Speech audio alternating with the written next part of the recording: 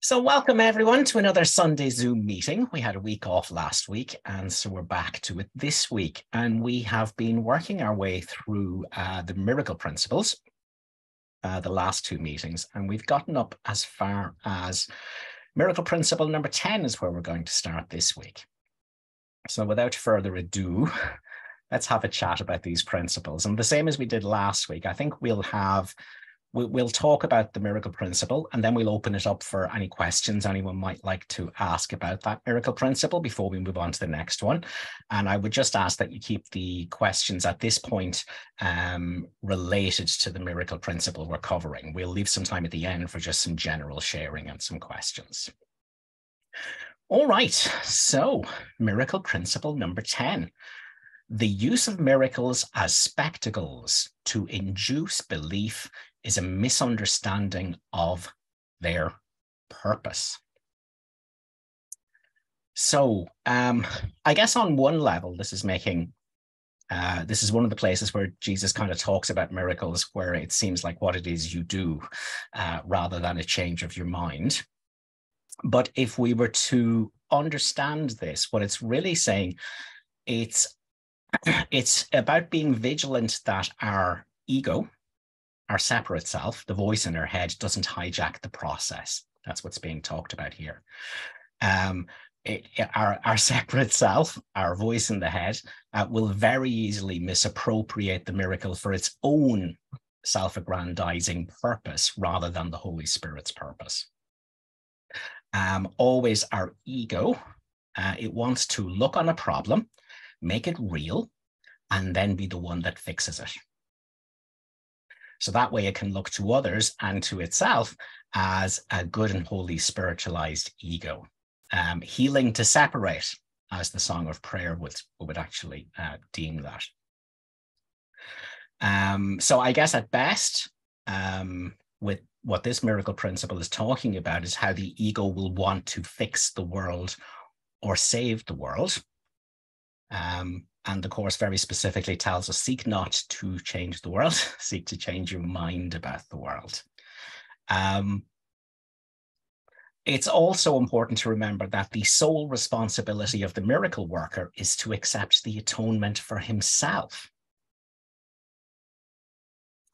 And that correction is not ours. Correction is the Holy Spirit's. Our job is to choose the miracle and to allow the miracle to extend through us. But the way it extends and what it does, that's none of our business. That's the Holy Spirit's job. It's not ours.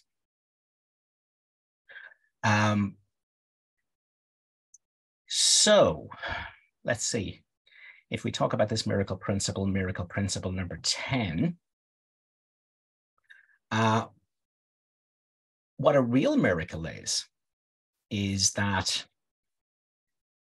I notice myself making error real, or I notice myself projecting my guilt onto you. And the miracle is a change of mind. It's a change of perspective from the ego's perspective. Now that means it is a change away from the perspective of the insane voice in my head talking to itself. I disregard that and I fall back to the Holy Spirit's perspective.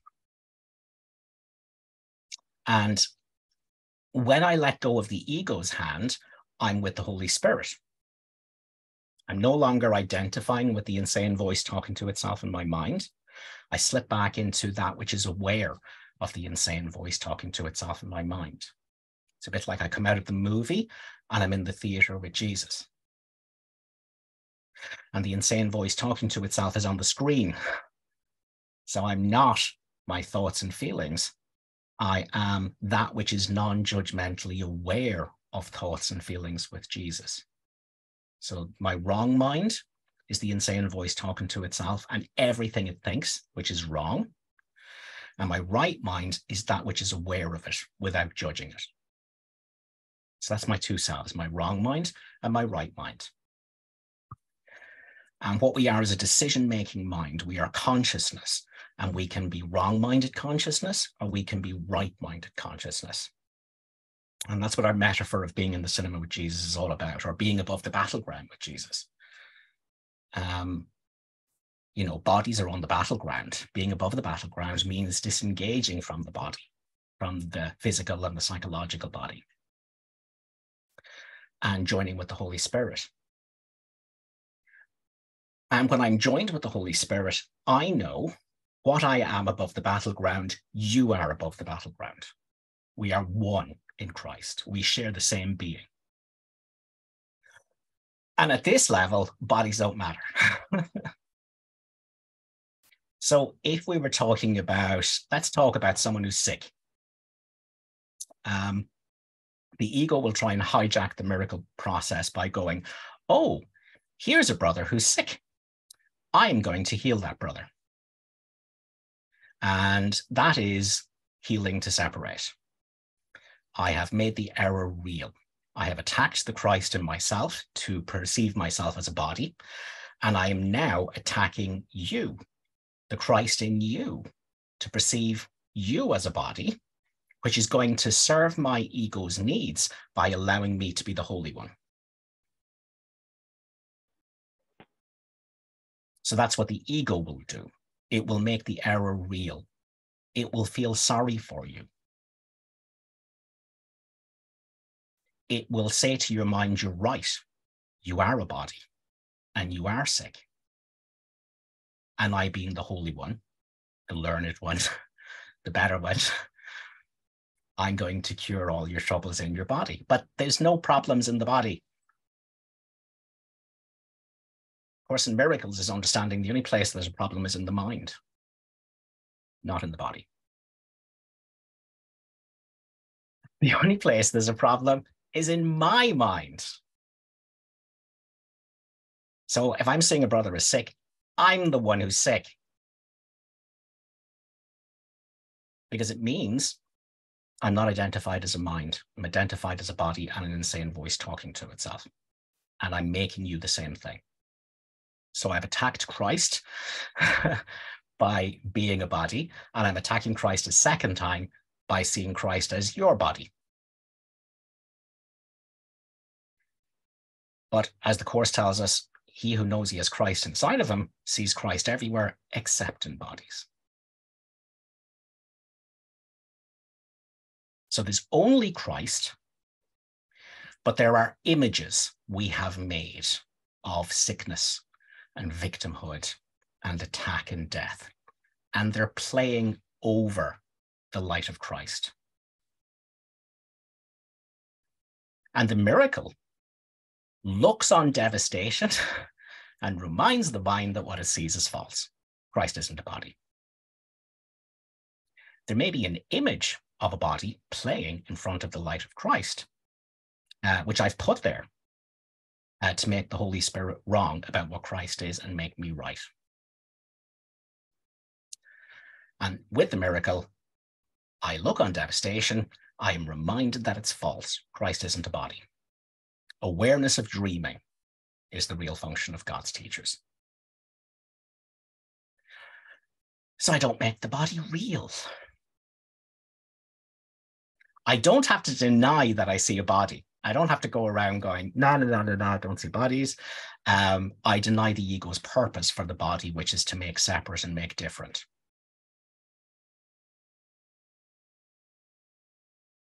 So again, the miracle looks on devastation. It doesn't pretend it's not there, but it reminds the mind that what it sees is false. So really in the miracle, I fall back and remember I'm not this body or this insane voice talking to itself in my mind. I am the stillness, the silence, the quiet, aware of the noise, the movement, and the form. So I go to that place in my mind, that thought of perfect love, symbolized by Jesus and the Holy Spirit, and I identify with that. And as I identify with that, I know what I am, you are. And neither of us is a body. There's one Christ. And we all have the same shared purpose of awakening from the dream of death, awakening from the dream of bodies and insane voices talking to each other, to themselves. We share the same need of remembering we are the one Christ. We share the same being. So really, with miracles and with healing, it's about understand there has to be the perfect equality of giver and receiver. As Jesus says in the Course, make this year different by making everything the same. You know, we're all the same Christ, and we all have the same shared purpose of awakening from the insane voice talking to itself in our mind and knowing ourselves as Christ. And there's just one. So that is what I wanted to say on miracle principle number 10. So in other words, if I have any desire to see your body healed as a result of what I do, I'm still sick. I'm still identifying as a body, and I'm still attacking the Christ in you to see you as a body, and then wanting to see the body, because I'm saying the problem is out there.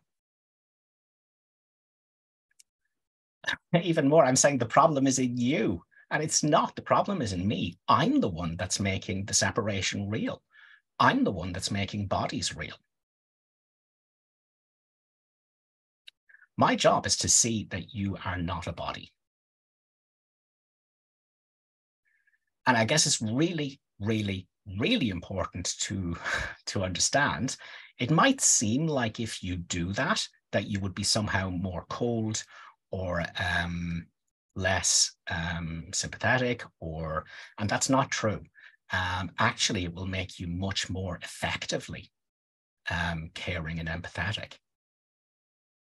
Because when I get my own lies that I'm believing out of my mind, that Christ is a body, when I get that out of my mind and I find that stillness and that quiet and that love of the Holy Spirit, now that love can express itself through me in the most effective way and the most loving way that is helpful to everyone concerned with a situation. And it's nothing to do with me. I'm not doing it. The separate, you know, the insane voice talking to itself in my mind has nothing to do with what happens next. Whatever happens next will happen through me. And that might be something I say, or it might be nothing I say. And it might be something I do, and it might be nothing I do. But the very fact that I have found that place of stillness and silence and peace, and I'm not making illusions real, I'm not making nightmares real, I'm not making the images real, and I have that stillness and silence in my mind, and I know what I am, you are, your mind has to be healed. It has to be healed.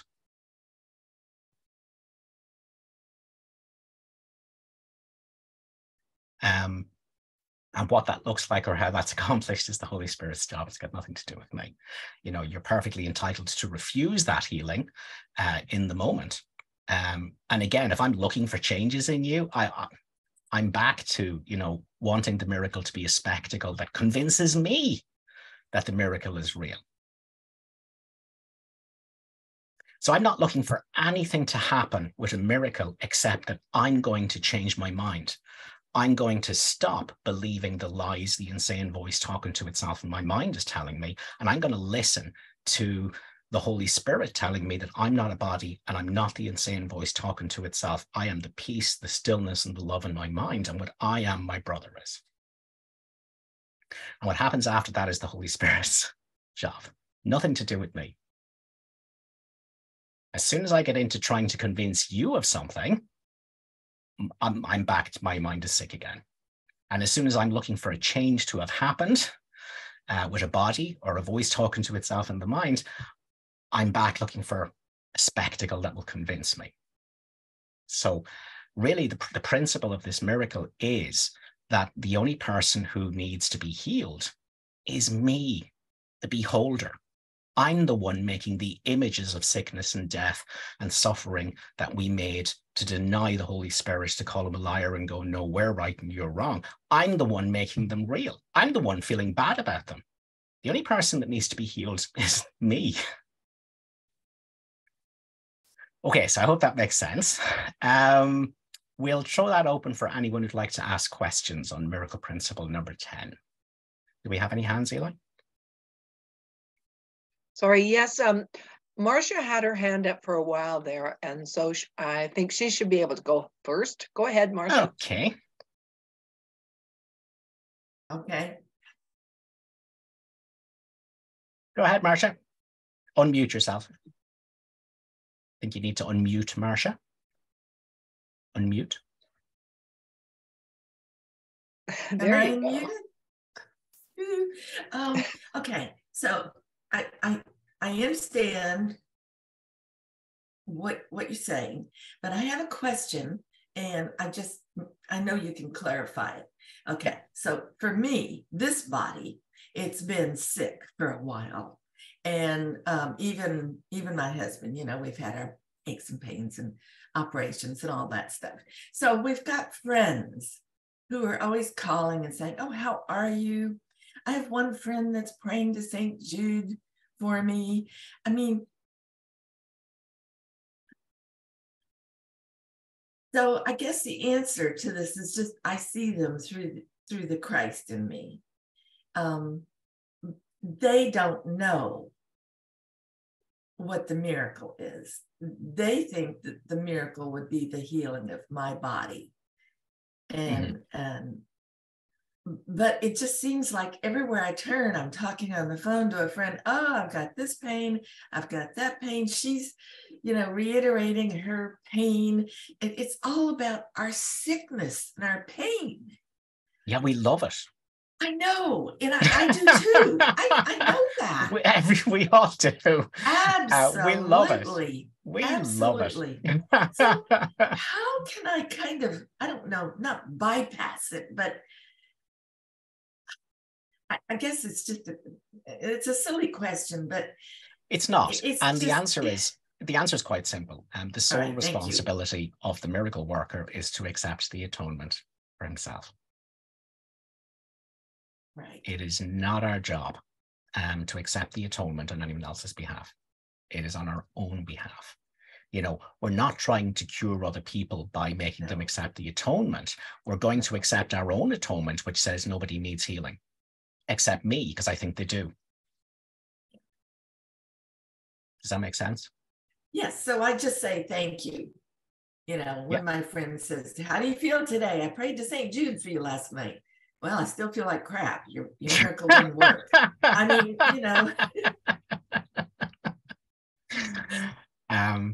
Yeah. I mean, look, I just say thank you, right? I just say thank you and absolutely, because it's the way they are expressing love in the way that they know how. Yes. So that's how we shift our perception to something healthier there in that situation. Because what you don't want to do is to slip into judging them, because then, of course, I know it goes sideways. Yeah, and plus you're making it real. I know. Yeah. I'm making it always so real. Yeah. So I just keep watching me wanting to be the sick, pain-ridden person. Yeah.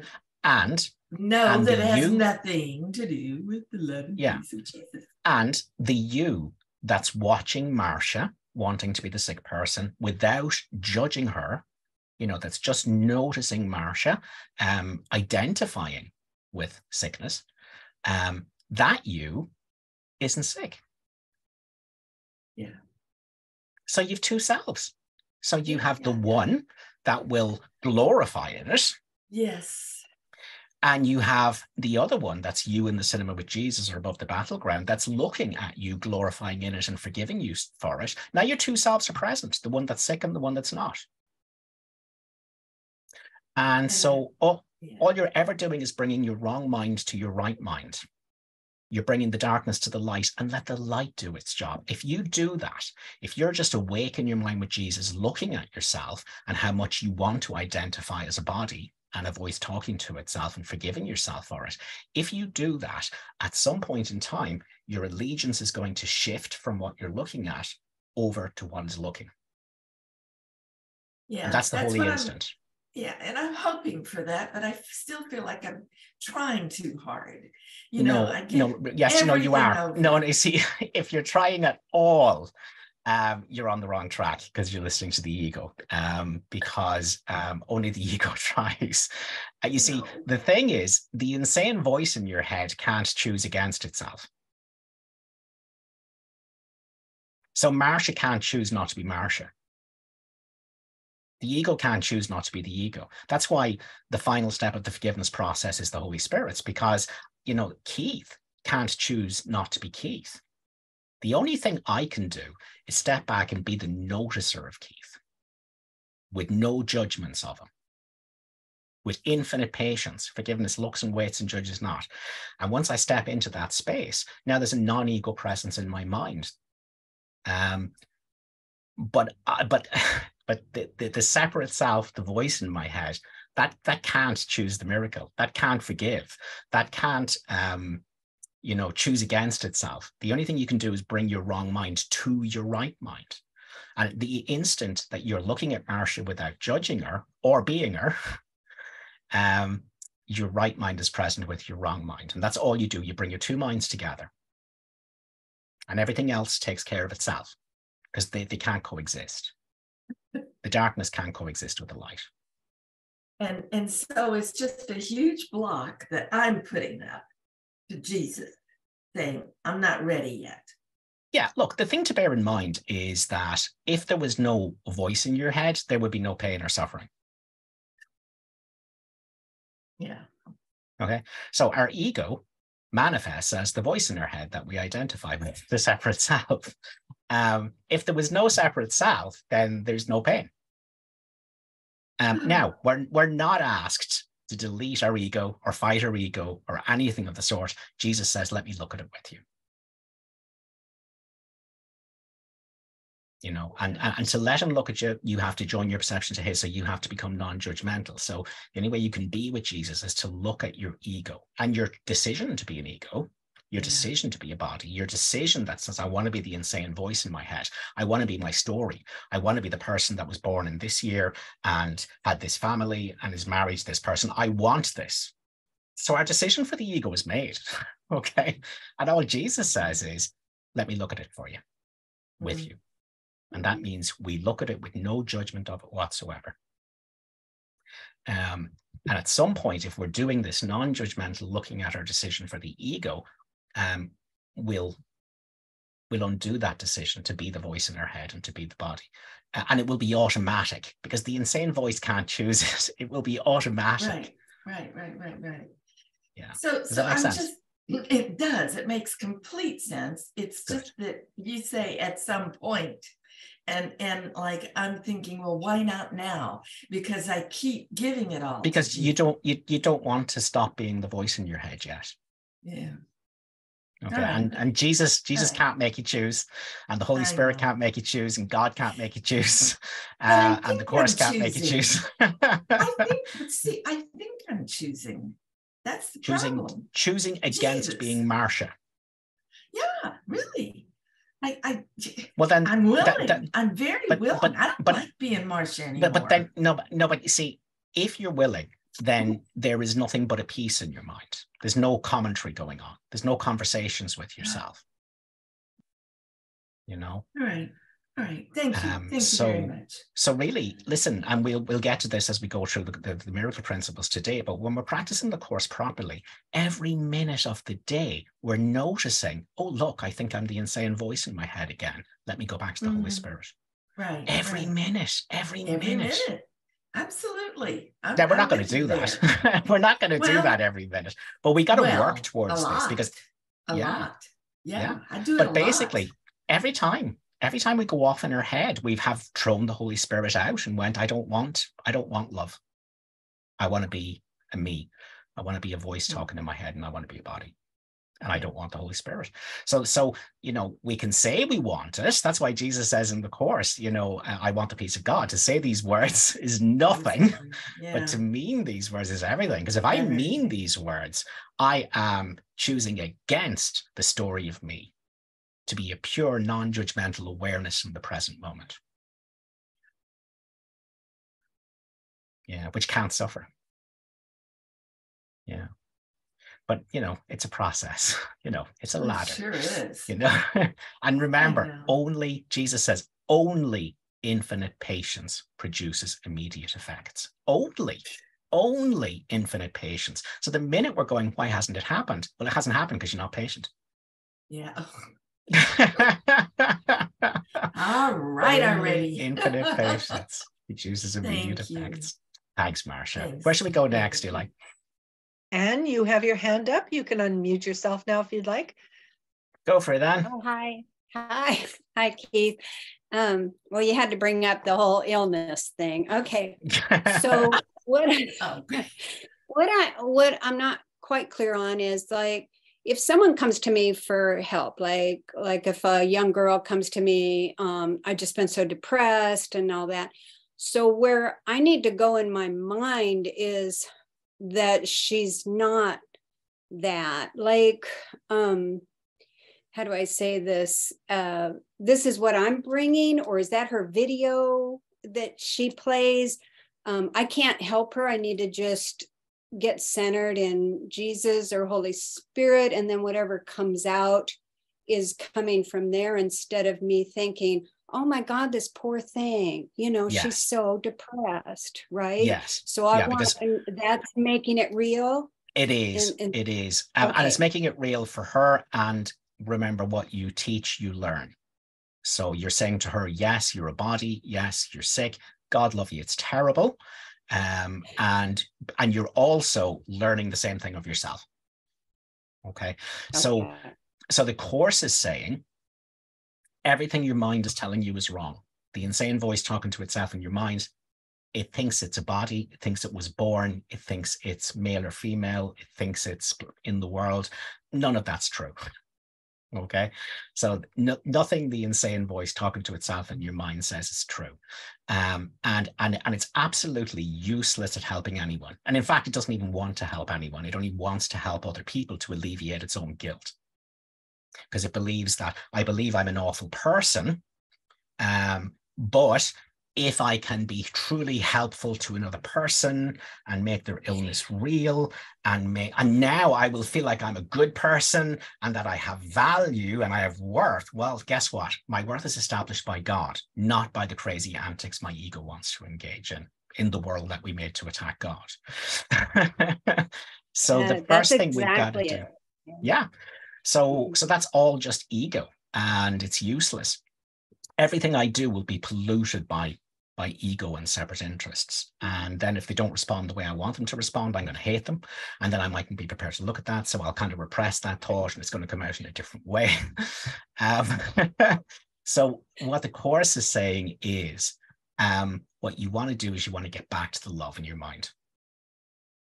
And if you do that, love will express itself through you in the most loving and helpful way for everyone concerned with the situation. But that means I've got to understand everything my mind is telling me is crap. All the voices are lies. All the analysis are lies. And we also need to understand that, there is just expressions of love and calls for love. So, I mean, depression is just a call for love. And our job is to answer the call for love with love. But we can't do that as long as we're listening to the insane voice talking to itself in our mind, and as long as we're making illusions real. So we've got to step back from being the insane voice talking to itself in a body. And then in that experience of myself as spirit, not a physical body or a psychological body, but as this still alert presence, then I know you are this still alert presence also, because we share our being. There's just one Christ. And then what I do is I hold that as my truth. And then I do whatever feels like the right thing to do in the moment with trust. That's loving. But it's not based on me trying to be a holy ego and prove to myself that I have worth, even though I secretly believe I'm worthless because I think I'm an ego. That's what we need to get out of the way. And it's also to understand that, our brother isn't depressed. The ego is depressed, and a brother is temporarily identifying with the ego. Okay, so the only reason anyone is depressed is because they think they're the insane voice talking to itself in their mind and the story of who they are. And that's the only reason anyone is angry. Christ has never been angry. Christ has never been guilty. Christ has never been depressed or anxious. The ego is those things. And the only mistake God's Son is making is to identify as the ego. And so what I want to do is I want to make sure I'm seeing my brother not as an ego. Right. Right.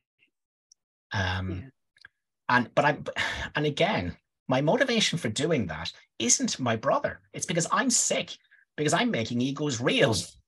My mind is sick. I'm wrong-minded because I'm saying the ego is real. The separation from God is real. I am a body and an insane voice talking to itself. My brother is a body and an insane voice talking to himself. And the problem is in bodies. It's not in my mind.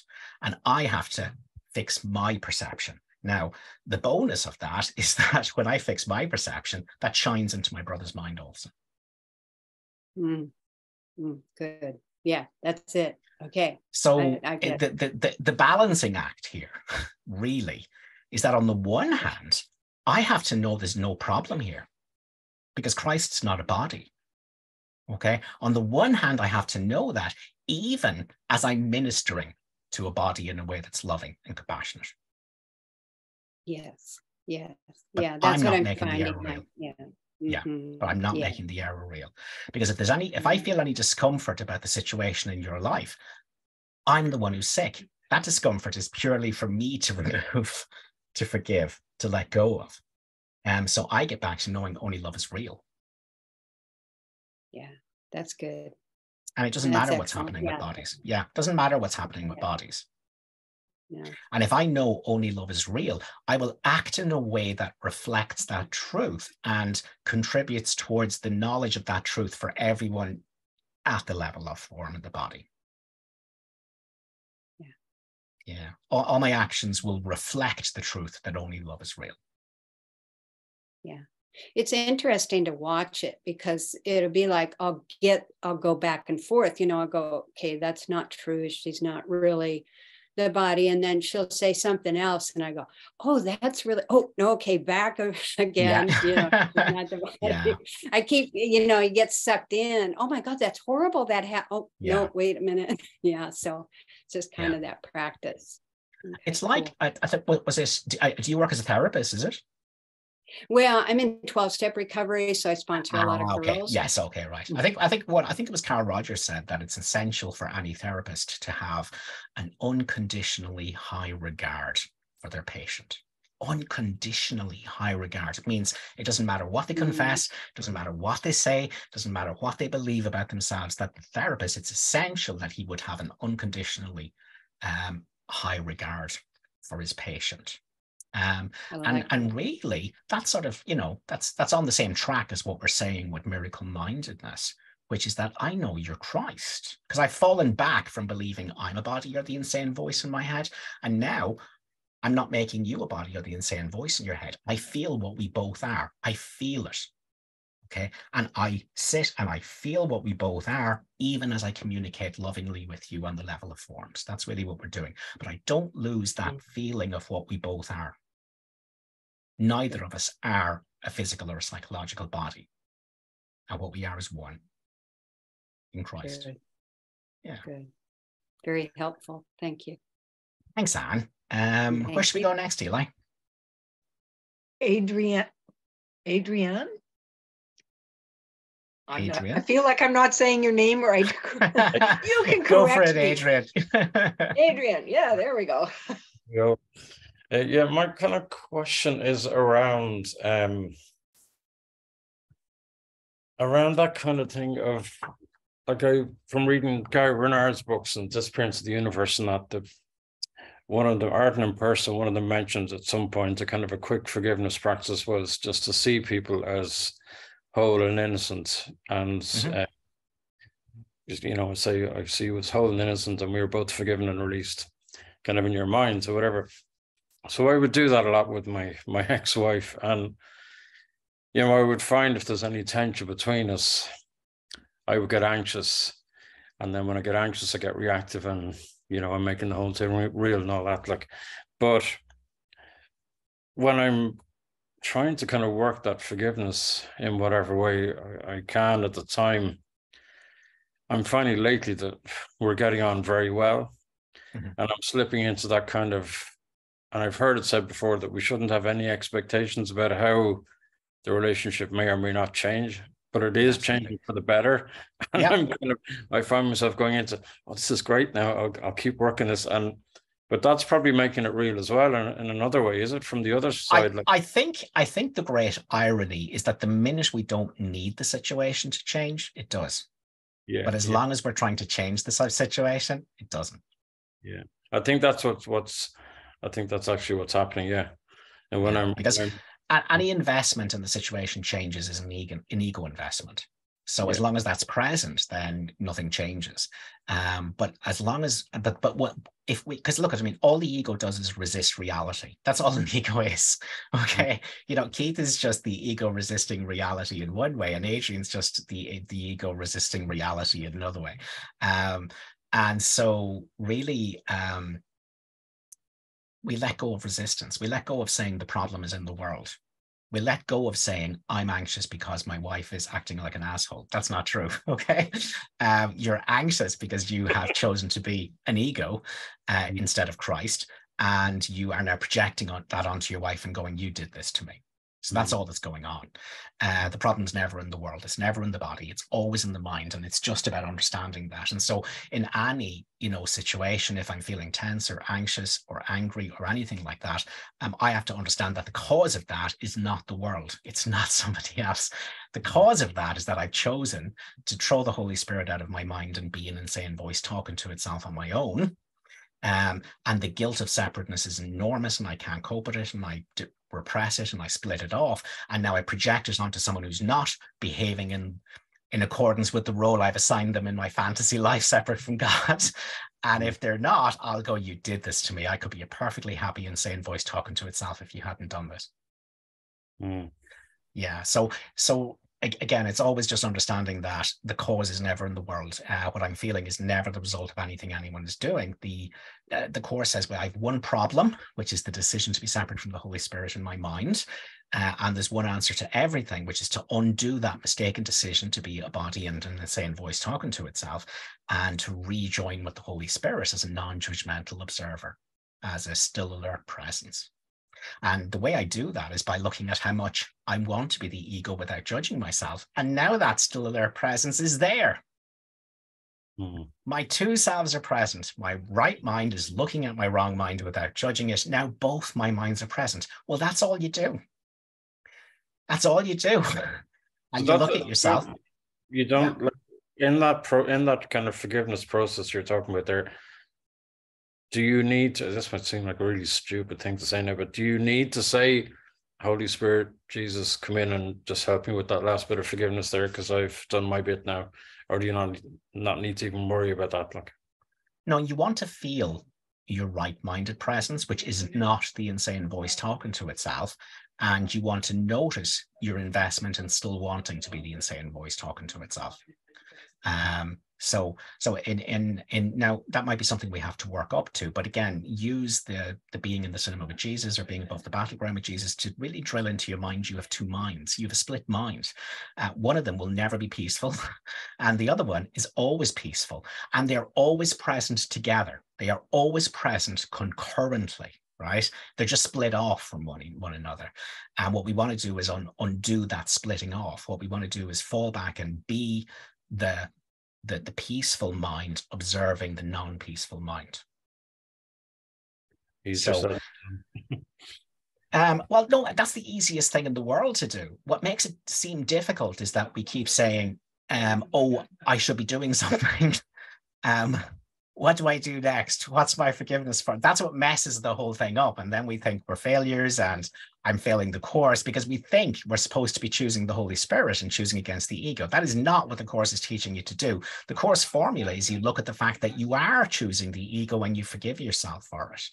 Okay. Now, the you that's forgiving the ego is present in your mind. That changes everything. Whatever guilt's coming up, its days are numbers. All right.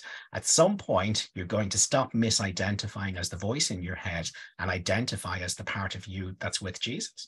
And the minute you do that, whatever guilt was present vanishes as the illusion it was. The only purpose that your anxiety and guilt and anger has is to protect Adrian from the light. Because I think the mistake I'm making is I'm falling into that trap of thinking I have to be completely almost. Yeah, totally no, that's the ego's Or- Jedi mind trick that makes this seem like it's something really difficult. It's not. It's you know, it's like therapists would say that if someone has anxiety, the thing that keeps the anxiety going is their defenses against it. You know, everything they're doing to protect themselves from their anxiety is what fuels it. And in the same way, all you're meant to do is non-judgmentally observe that you are choosing the ego without judging yourself. And then there's two selves. There's the you that's looking, and the, you know, because at any given moment, if I'm anxious, I can notice that the awareness of anxiety isn't anxious. You know, most times I'm identified with the insane voice talking to itself in my mind, and I'm identified with the anxiety. But at any given moment, I can choose to be the awareness. Now I'm actually awake in my mind, which, like I say, when we start with the course, we're not. We're going around just completely identified with this ego recording in our mind going, I am this, I am making choices, I am angry. No, we're not. That's just the ego. That's a voice in your head, and it's not you. You're just identified with it instead of realizing that you're the awareness of it. So all we ever have to do is become aware of thinking happening instead of being lost in the thoughts and unconscious in it. And the minute we do that, then there's now our right mind is present, because the right mind is a non-judgmental observer of the ego. Because like like yesterday I had a difficult day, and at one point I kind of was able to step back and really observe it, and it was like peace came in straight away. Like, it was beautiful. straight away. If you're ready to let go of the ego's hand and just simply identify with the peace. It lasted about a minute, like, and then it's a process. That's all that we need to do. Yeah. But again, you know, even with that, it's about it's always just about being awake in your mind with Jesus, so your right mind's present, instead of just being wrong-minded. Our one problem is that we've thrown the Holy Spirit out of our mind. It's the last thing in our mind, and instead we're identified with this movie script that's going on in our head and going, I am this. And all we're ever asked to do is to step back and look at the script going on in your head, which is insane. And look at the fact that you're choosing to identify with it when you don't have to. You could just go, I don't know what anything is for, so everything the voice in my head is saying is lies, and I can see peace instead of this.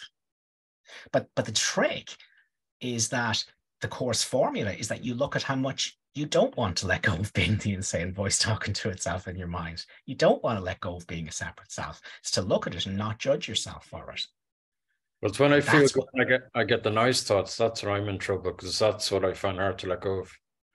You know, well, so, you know, let's start with the unpleasant one first of all. We can work up to everything else. Thank you very much. Okay, no problem. Thanks, Adrian. Where else shall we go to, Eli?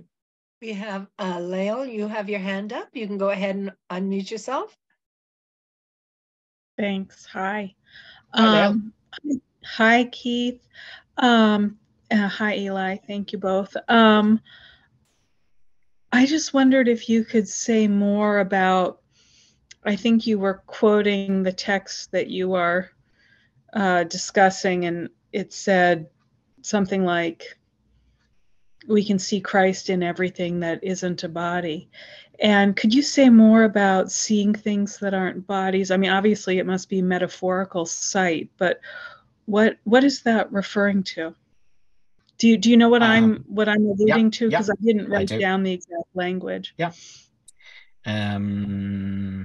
Let's find the actual quote, because I paraphrase slightly and I can tell you where it is. Bear with me one moment.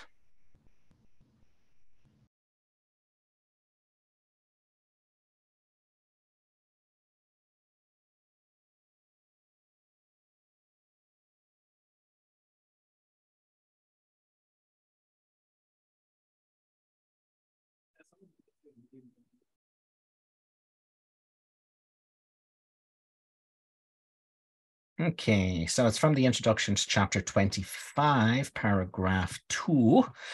And what it says is, no one who carries Christ in him can fail to recognize him everywhere, except in bodies. So that's the So yeah, I quote. guess, yeah, thank you. I guess my question is, what, okay, so it said recognize, not see. I'm just, I live amidst bodies. I'm just trying, do you have anything to say to elaborate on? Yeah. Is it just, it's obviously not seeing auras. It's just overlooking the physical world, but there's still a recognition. I don't know why. I just was curious to understand that. Let me take out a quote here.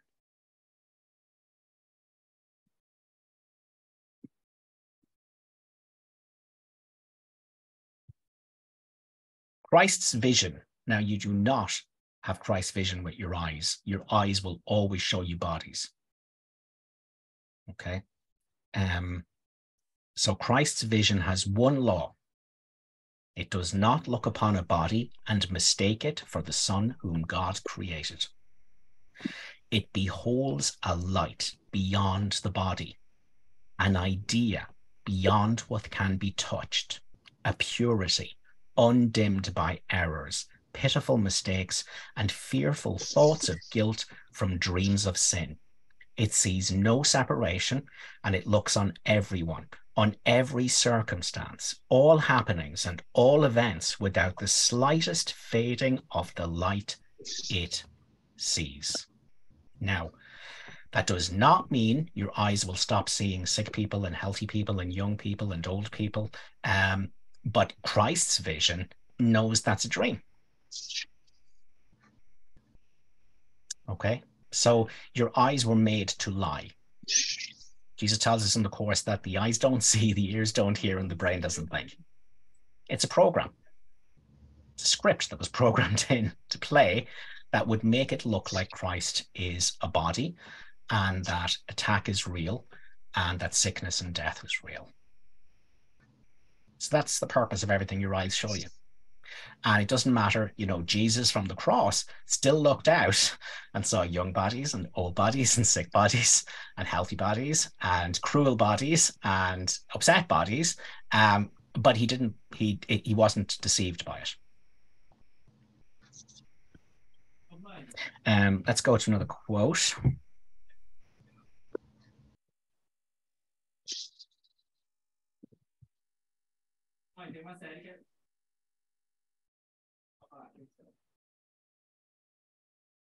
Awareness of dreaming is the real function of God's teachers. They watch the dream figures come and go, shift and change, suffer and die, yet they are not deceived by what they see.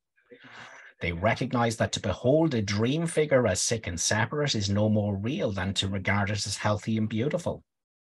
Unity alone is not a thing of dreams, and it is this God's teachers acknowledge as behind the dream, beyond all seeming, and yet surely theirs. Again, ordinarily, I will have attacked Christ to perceive myself as a body and not Christ. And once I've done that, I will attack Christ a second time to see you as a body and make the body real. And the miracle is where I undo that attack. I think I kind of... Well, the trick is, the first thing I have to see, I can't see you as, you know, a light beyond the body, an idea that can't be touched. I can't do that. I can't do that as a body. I can't do that as a physical body, and I can't do that as a psychological body, because I'm already in the ego's world. So I have to let go of identifying as a body and an insane voice talking to itself. And if I've done that, I will feel my identity as not the insane voice talking to itself. And so again, I'm slipping into identifying as what's in the cinema with Jesus. I'm slipping into the identity of awareness. In other words, I'm understanding I am not my thoughts and my feelings and my body. I am the awareness in behind it. Can you hear me, Keith? Yeah.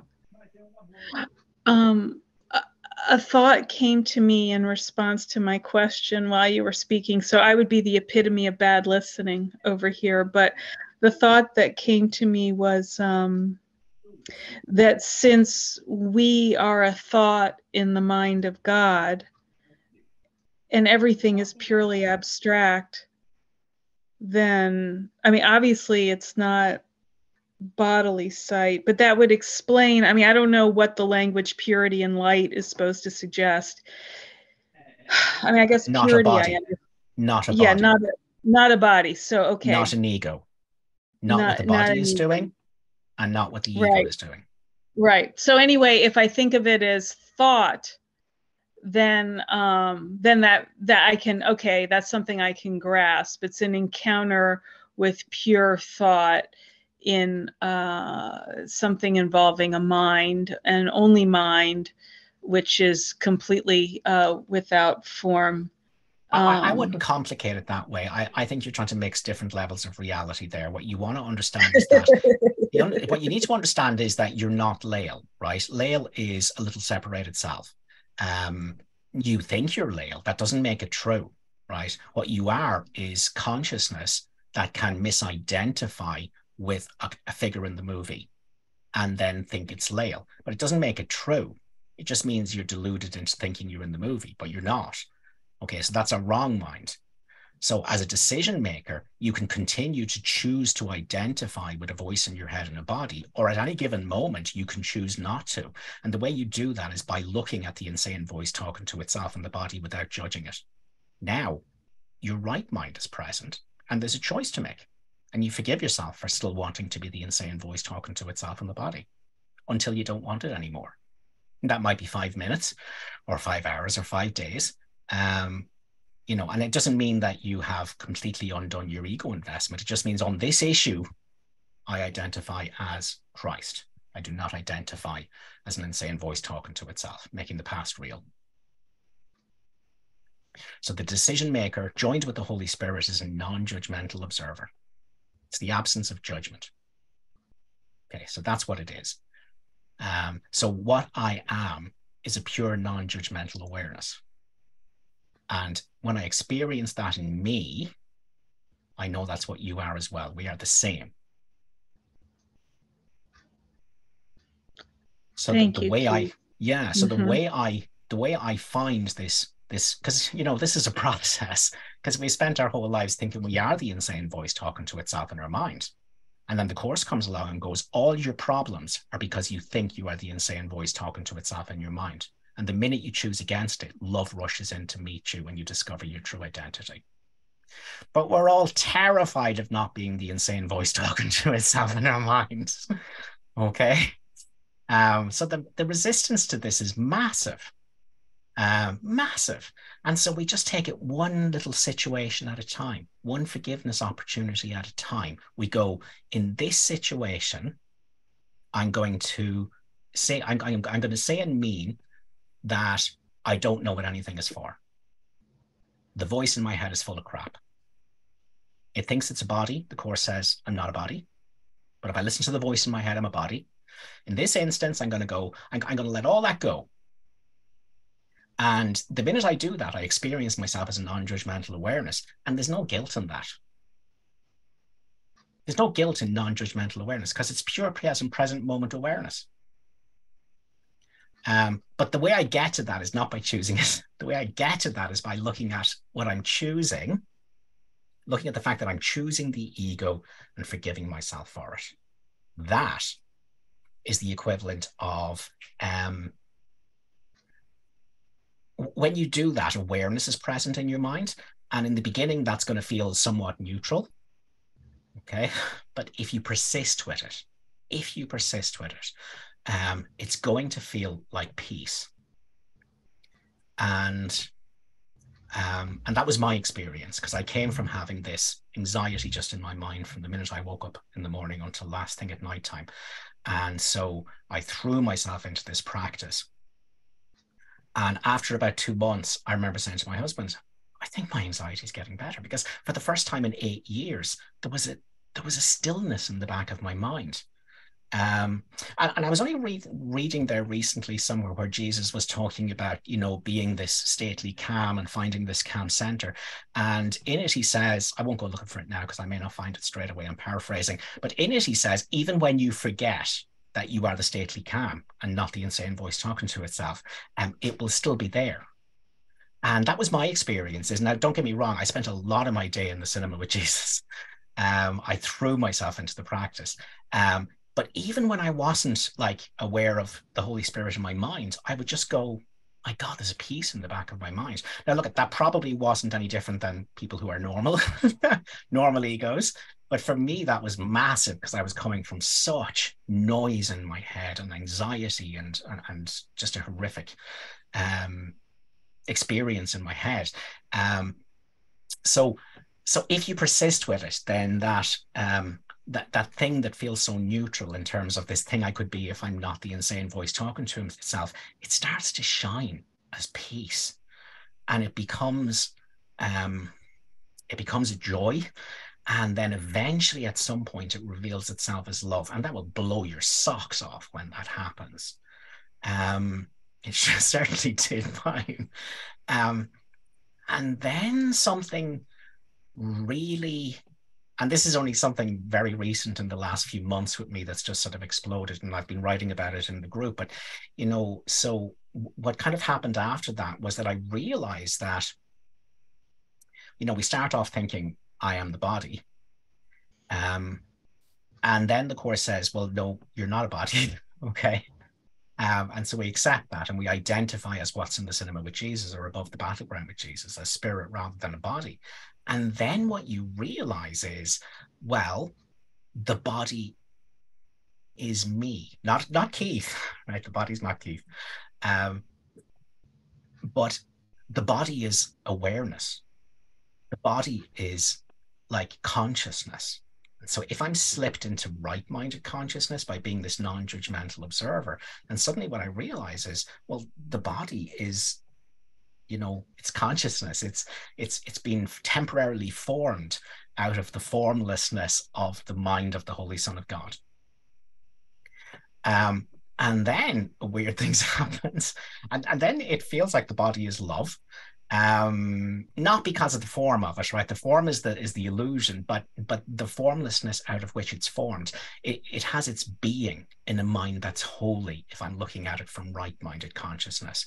And then you have experiences of seeing that the entire world is you as consciousness, not Keith.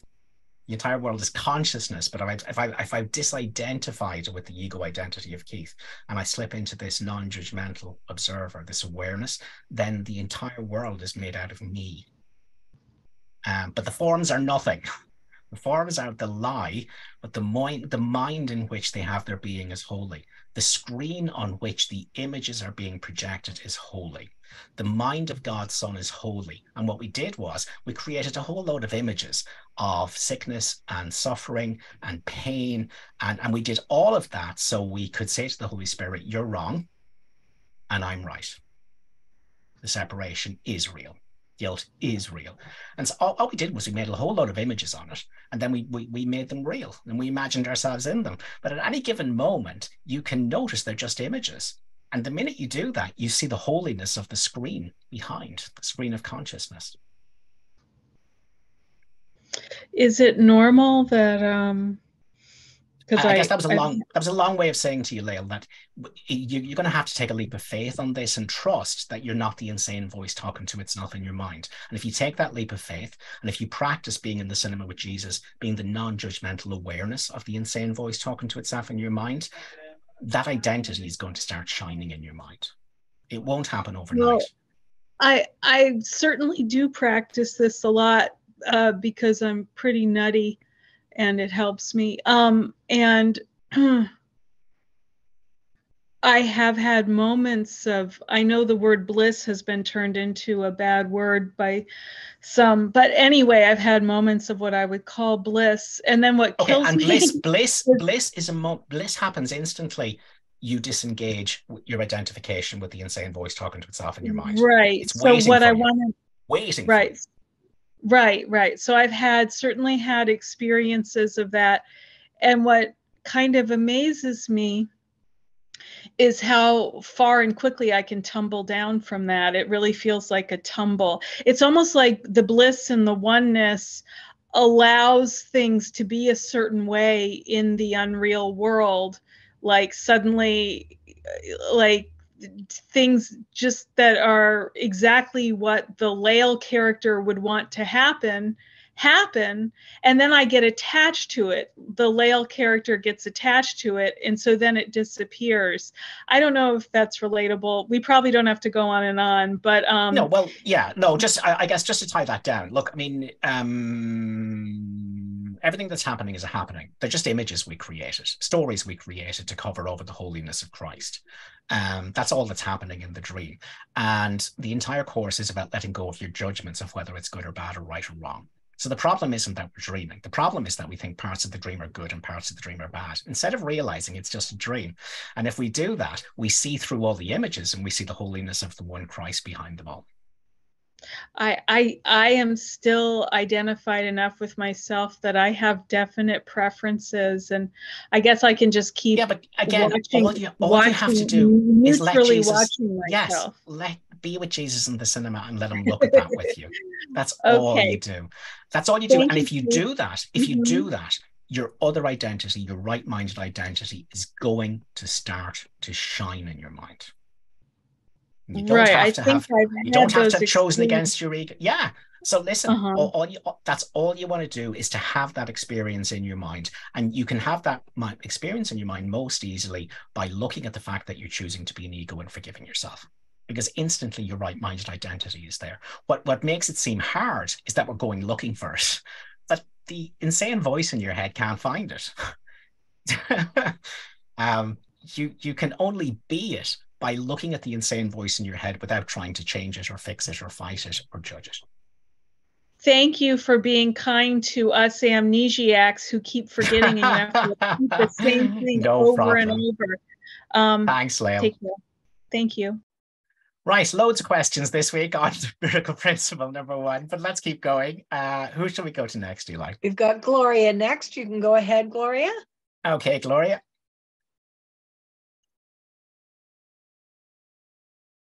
Are you there, go ahead, Gloria? Do you need to unmute yourself? No. Have we lost Gloria? It looks as though we have. So we have Chaz. You can go ahead and unmute yourself. Hi, Chaz. Go for it. Hi.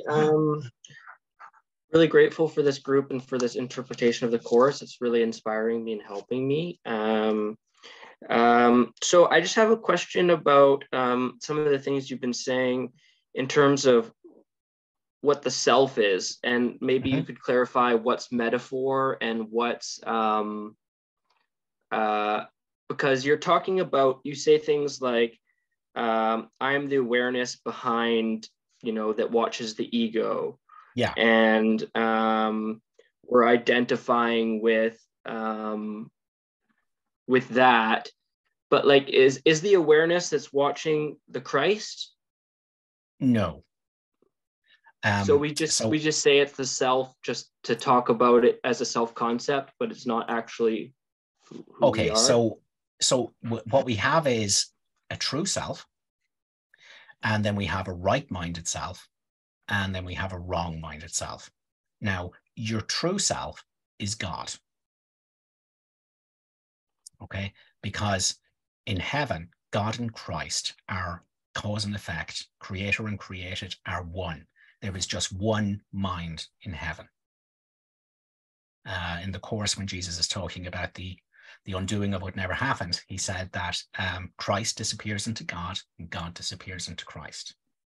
It's a beautiful passage, because he begins, because he very much so teaches the course in the sense that, there's all these separate minds, and sometimes he even says God created, beings rather than being. So he teaches the course in different ways. He doesn't frighten the life out of people who can't accept non-duality in the beginning. But in that passage, he says, no mind contains anything but God. Okay, so this is where he begins tying things up. So, okay, let's imagine there's all these, because this is imaginary, but let's imagine there's all these minds that are waking up at different times and they're going back to God. And Jesus goes, no mind contains anything but God. So there's no individuality, there's no specialness, there's no sense of me and God. No mind contains anything but God. And then he really ties everything down when he says Christ disappears into God, and God disappears into Christ. There is just one mind. One mind. That's the true self. So that's your true self. Now, within the dream of consciousness, where Christ can apparently be separate from God, but isn't, all right? God and Christ are one for all eternity. That's where you are now. That's the truth of it, is that you're God now. Because there's nothing else to be in creation. There's just God extending God and the extensions of God extending God. And that's all that's going on right now. But there's a dream that seems to be happening. And and that dream is that I can be something separate. I can be something special. I can be something individual. And that's real. And that's the ego. However, there is also within consciousness the memory that actually this is all made up and there's only oneness. And that's the Holy Spirit. So within consciousness, there's the wrong mind itself that goes, separation's real. And there is, consciousness is split between that ego and then the Holy Spirit that goes, don't mind that, that's not true. You can feel your oneness, despite the images. So when I talk about being the right mind, being what's in the cinema with Jesus, that's your right-minded identity. And that's all you're asked to identify with. All you're asked to do is be right-minded consciousness, because Jesus says that at the end, consciousness is the last step in the journey and it's undone by God. In other words, he's making the point here that says you can't undo consciousness. All you can do is be right-minded consciousness. So the right mind will form the basis of our life in the real world. But even in the real world, that's not our true self. It's our right-minded self. But once we have gotten to the real world, and we've undone all our guilt, and we've undone all our investment in being separate, and we just feel the oneness of everything, well, then at that stage, what happens automatically is that consciousness is undone, and then God is. So I think the trick is understanding that there's a wrong-minded self, there's a right-minded self, and then there's a true self. But we don't, the true self is at the very end of the journey and it's automatic. So even in the real world, nobody's going, oh, I think I'll undo consciousness now. Because the very trying to undo consciousness preserves consciousness. So consciousness falls away as the illusion it is at the very, very end of the journey. So when we talk about the self you are in the cinema with Jesus, we're talking about your right-minded self, which is also an illusion. But within the dream, it's the memory of truth. It's the memory of what you are in the dream, and you identify with that. Does that make sense? Yeah, it's really clear. Thank you. I just want to see if there's something... because what you were saying about the world being me, and I don't know if there's anything to it, but that was just really fascinating because I kind of, it resonates with things I feel like I know, but I've never really heard before. Yeah. But because I guess the thing is, like, I'm sort of wary of like maybe falling to this misidentification error about like thinking I'm consciousness, but then what you're saying is like, it's sort of out of the question because that'll be undone by God at the end. And nobody's outside of consciousness, no, because Jesus is quite clear even in chapter 1 that both the miracle and even revelation is experienced in consciousness.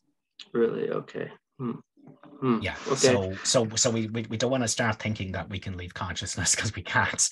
All we can do is be right-minded consciousness. Yeah. Okay. Thank you so much. No problem. Yeah, really helpful. Thank you. Okay, is that all the questions for now, Eli? We have one from Echo Charlie in the chat. He says, okay. I have had many spontaneous physical healings in my life. Course students tell me to shut up about it because that's not the way this works. Kate Greaves agrees with my viewpoint. Illness is bullshit. Who is right? Bodies are bullshit. Bodies are bullshit. So everything to do with a body is bullshit. Sickness, health, bullshit. Whole thing, bullshit. Good, so I love your answer. So I agree with you there. The whole thing is bullshit. There's no bodies. Jesus says at no point in time does the body exist at all. And this is a course of understanding that you're not a body. You're free and you're still as God created you. And Jesus is quite clear that, you know, a sick body is no more real than a healthy body. They're both illusions.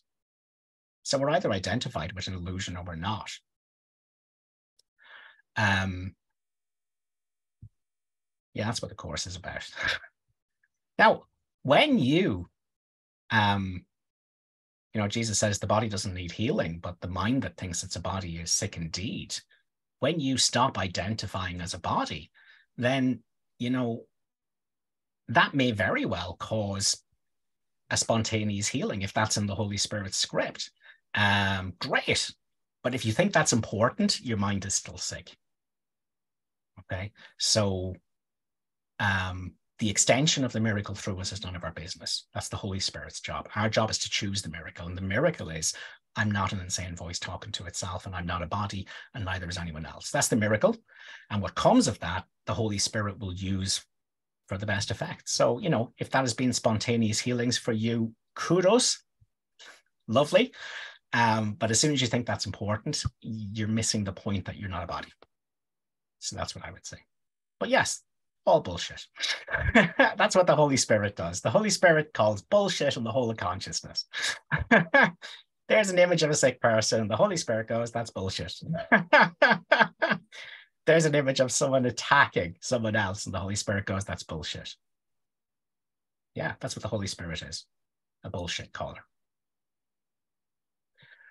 Christ can't be a body, so Christ can't be sick. So Gloria has resurrected herself. Yes, Gloria. Go ahead, Gloria. Hello. Hi, Gloria. Can you Go hear for it. me? Yeah. Hi. It's so really. Thank you so much. I'm really nervous. Okay. So I'm being attacked by the Antichrist, which is me, no, you're which not. is an illusion. Well, Yeah. no. So my father told me I don't know how to plan and I need a medical procedure, and somebody gave him a few $1 million and he won't help me with his medical procedure because he said I'm a bad planner, which is basically like saying I you know, where's your God now? Because my father my whole life has never showed me love. And you answered my question, Keith. You said I feel love for my father. I also feel the temptation to not see him as the Christ, but he is the Christ, and I'm projecting that onto him. And so I just hope the healing happens, because for me it's very frightening, my experience. You know, I go to work and I'm trying to help bodies, and I don't believe in this, and I'm helping them, but then it becomes I get very engaged in it because it's demanding of me, and all of the experienced nurses are gone, all the doctors everybody's quitting. Here I am responsible for these people, and it's a dream. Yeah, but let's yeah. I mean, listen, the one thing you do in the dream is you act normal. You're not asked to act in an unholy way, and you're not asked to pretend that you don't believe in bodies, because that's an unworthy form of denial, right? But and you're not asked to stop being a nurse or stop being a doctor or anything like that. What you're asked to do is not take it seriously. That's all. Well, I don't take it seriously. So you have a job. It pushes me. But no, nothing pushes us. There's no cause in the world. You're tempted to identify to get sucked in. Yeah. But you notice that and you forgive yourself for it. And so you know, if you're a nurse, then all it means is that you are doing the best you can as a nurse without taking it seriously. You're in the cinema with Jesus, knowing the whole thing's made up. And the only purpose of your nursing is so it gives you a chance to join with your brothers. That's all. Yes. Yes. Well, that's the only purpose it has. So you know, in the dream, you fulfill your dream role. You just don't take it seriously. You do the best you can with it, but you don't take it seriously because you're in the cinema with Jesus knowing this is all made up. And all that's going on here is an opportunity to join with my brother. So my ego is going to go, here's my brother. He's different than me because he's really sick. And the Holy Spirit calls bullshit on that and says, Christ isn't a body. All right. So you stop thinking undo the attack on Christ that you've made in yourself by identifying as a body. Step out of identifying with a body and the insane voice in your head and know your brother is this still alert presence of the Holy Spirit also. So the Holy Spirit in you sees the Holy Spirit in him. That's the purpose of your nursing. So you go ahead and do your nursing, and the real purpose of it is so that you can know you and your brother are one. That's it. And if you're a plumber, it's the same thing. And if you're an electrician, it's the same thing. And if you have a restaurant, it's the same thing. Go ahead and cook for people, just don't take it seriously. And the only purpose of your customers being there is so you can undo the belief that you're separate and different from them. Make this year different by making it all the same. We all have an insane voice talking to itself in our mind, but we're actually the one Christ. And we have the shared purpose of awakening from the dream of death, which is that I'm a body and an insane voice talking to itself, to be the one Christ. And so that's what everything is about. Does that make sense? Well, my father, I told my father that the only purpose of this world is to love one another. And he seems to think it's a special relationship, and he tells me no. So he's basically telling me he has never been loving. I'm being loving now, but this is very confusing to me because I don't see his mind healing. So the sole responsibility of the miracle worker is to accept the atonement for himself. The thing that needs healing is your belief that he needs healing. He's Christ. I know he's a projection from my mind, and I'm the one that needs the healing. So how do I just do nothing and wait patiently in silence, right? You look at your body and the insane voice talking to itself. You see that on the movie screen, and you're with Jesus looking at it without judging it. Okay. And the you that is a non-judgmental awareness is also what your dad is. And there is no Gloria or dad. Yes, I do. I know. Okay. That. Okay. So there's Christ, and there's a movie of victims and victimizers. That's playing across the holiness of Christ's mind. And is. All we ever have to do is stop making the images real and focus on the mind of Christ, which is already holy. Okay. I'll work on that. Yeah. Thank you. And like I say, if we can get past the idea that someone needs to be changed or healed or fixed or judged or helped, if we can get past that lie and we can align ourselves with what we are and know they are it, love expresses itself naturally through us. But again, we don't want to be looking to see if someone changes their personality to see that healing works or that forgiveness works. That's the mistake. That's what we're talking about in this miracle principle number 10 that has dominated our meeting this week. The use of miracles as spectacles to induce belief is a misunderstanding of their purpose. So if you're saying, oh, well, I'm doing this and my dad's still an asshole, you need to read this miracle principle number 10 because you're looking for your dad to not be an asshole so you can believe that the miracle works. And that's what this one is warning us against. The only thing you have to do is heal your own mind.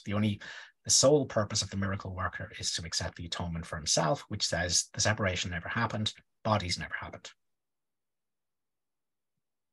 Okay, now, so I have to your whole mind doesn't have to embrace that. If your whole mind embraces that, you're in the real world, you're home free, right? Sure. You just have to hold that reality in your mind at the same time that there is an insane voice talking to itself in your mind, thinking there's a me. So you just bring your wrong mind to your right mind. The only burning desire I have is to tell people the same thing, to love themselves. So that's what I'm doing wrong, right? I'm not loving myself. Yeah, no. I'm not See, loving myself. Yes, absolutely. See, because you can't see that need in another unless it's first of all seen and denied in yourself. So instead what, because what you're doing is you're trying to heal yourself vicariously by healing the world. 100%. Okay, so instead so thank you. Instead you gotta understand that the only part of you that's not whole is the insane voice talking to itself in your mind. But the awareness of the insane voice talking to itself in your mind is whole and holy and untouchable and invulnerable. Beautiful.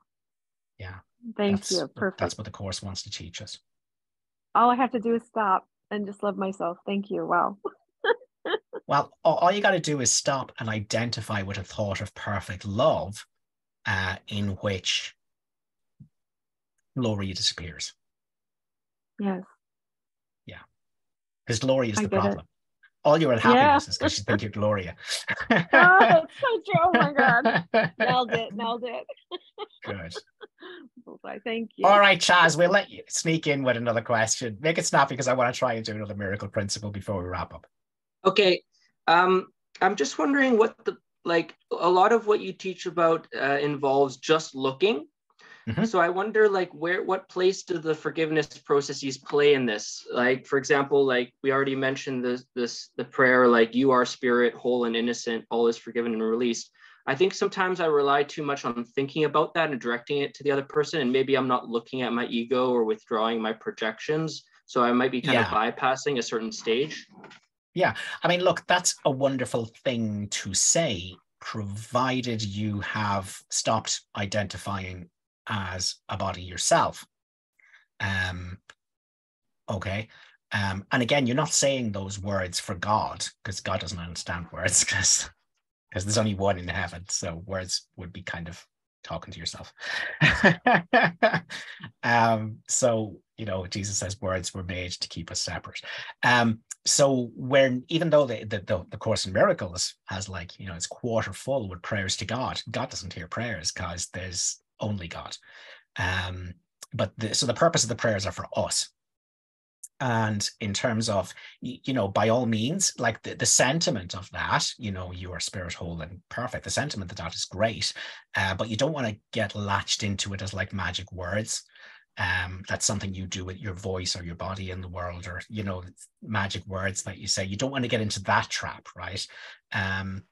So really, the sentiment of that is perfect, but it would be much better if you could feel it, rather than intellectualizing it with the insane voice talking to itself in your mind. And so what you want to do is get in touch with it in yourself. Because once you're in touch with it in yourself, then you know that what you are there. Okay. Does that make sense? Yeah. And so really it's about, in some way, disidentifying with all the stories going on in your head, which are all bullshit. And it doesn't mean you have to completely get rid of the voice in your head, but it means that you're not identifying with the voice in your head, even just for a few seconds. And again, that's our practice of being in the cinema with Jesus, looking at the insane voice talking to itself and its body on the screen and not judging it, just being a witness to it. Okay. And so we're really working towards a practice where we can fall back into being a non-judgmental awareness, a pure awareness in the present moment with no past learnings, just a pure present moment awareness right now. That's what we're practicing. And when I feel myself as that, I'm going, that's what you are too. Okay, so the result's the same. It's just you start with yourself first. Because I guess it's sometimes always yourself first. Yes, it's always yourself first. Because as soon as you've identified with a body, there is no way in hell you're going to forgive another body. In the correct way, yeah. It would be forgiveness to destroy or something. It will be forgiveness to destroy, because you're trying to forgive what actually happened. The only way you can forgive what didn't happen, which is the Course formula, is by understanding that you're not a body and your brother is not a body. And nothing the body said or did means anything. So the only way you can forgive what never happened is to experience yourself as that to whom nothing has happened, which is a pure non-judgmental awareness in the present moment. So only the you in the cinema with Jesus can forgive what never happened, because it's not the movie character. But as soon as you have left Jesus with the popcorn on his own in the cinema and popped into the movie screen, all you can do is try and forgive what did happen. And that's not the Course's formula.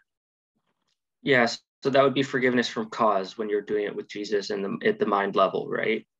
Cause and not effect. Absolutely. What does it have? I mean, someone just assaulted me. I'm semi-conscious, but what does it have to do with the me that's in the cinema with Jesus?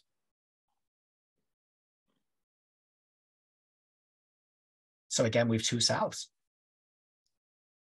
And you're not asked to completely throw away your belief that you are the person that's just been assaulted. But what you're asked to do is to have your right mind present at the same time. To, even as your body hurts and as you're coming in and out of consciousness, and as you have fear and adrenaline going on, that there's a part of you in the cinema with Jesus that's not affected by any of this.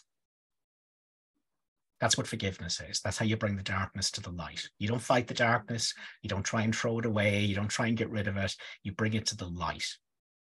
So no matter what is going on with my body or other bodies or the world, I am with Jesus, and a part of me is going, but what does it have to do with me that's with Jesus? That's happening to a body.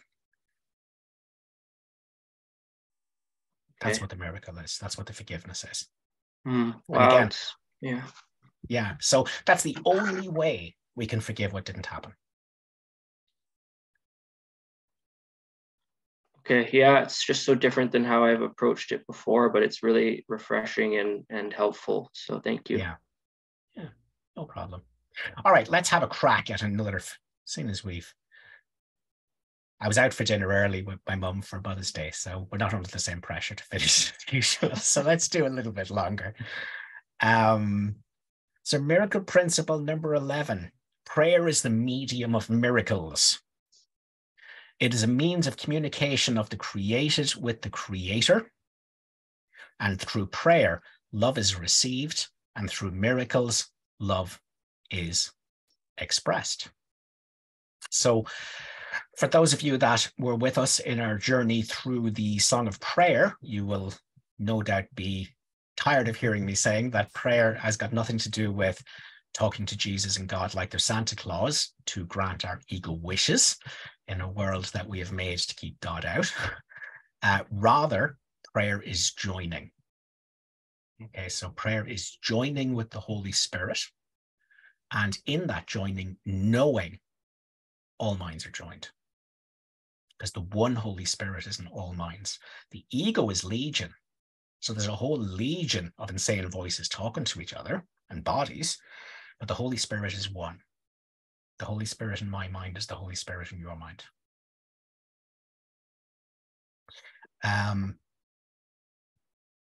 So through prayer, love is received, and through miracles, love is expressed. And again, the minute I disidentify with the insane voice talking to itself, the minute I identify as what's with Jesus, the thought of perfect love, this witnessing, observing presence, this pure present moment awareness, the minute I step into that, love comes in and envelops me. And then that love expresses itself through me, and there's no ego investment. I don't need anything that happens through me in order to feel good about myself. I don't need anything that happens in order to feel like I'm a worthy person. This is the ego trap. Normally when the ego tries to help, all that's missing. And there is just the ability of love to express itself through me. I've gotten out of its way. This is a course in learning how to get out of love's way. Love is in your mind. It's called the Holy Spirit. And it wants to extend itself to all minds. And this is a course on getting out of the way. How do you get out of the way? By stopping believing you're the insane voice talking to itself in your mind. Understanding that's a choice. You don't have to be the insane voice talking to itself in your mind. You're choosing it, but you don't have to be that. And everything the voice in your head is telling you is a lie. tells you you're a body, tells you you were born on a certain date, and it tells you that you're surrounded by other bodies, and that separateness is real, and that sickness is real, and that death is real. And the Holy Spirit goes, no, that's all bullshit.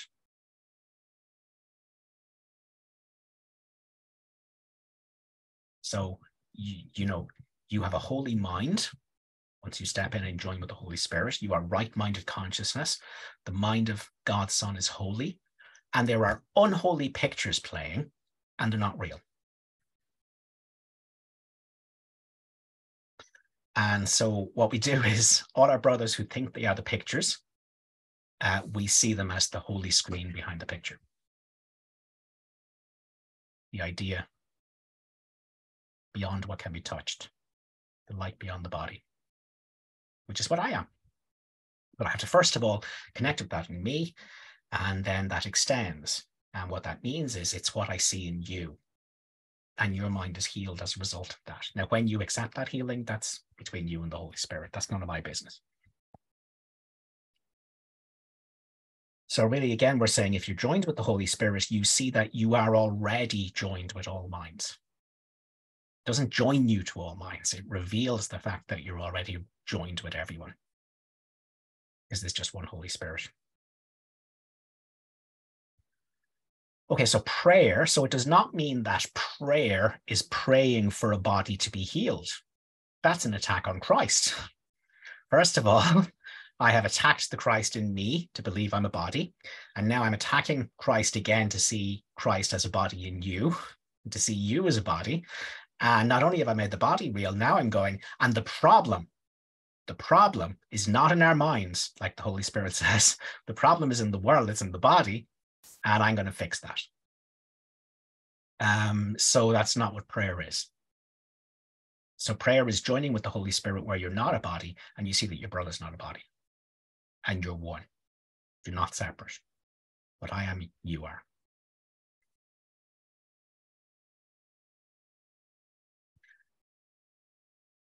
Okay.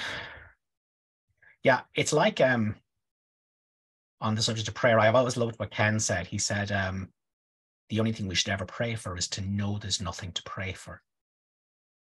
That's what the miracle is, knowing there's nothing to pray for.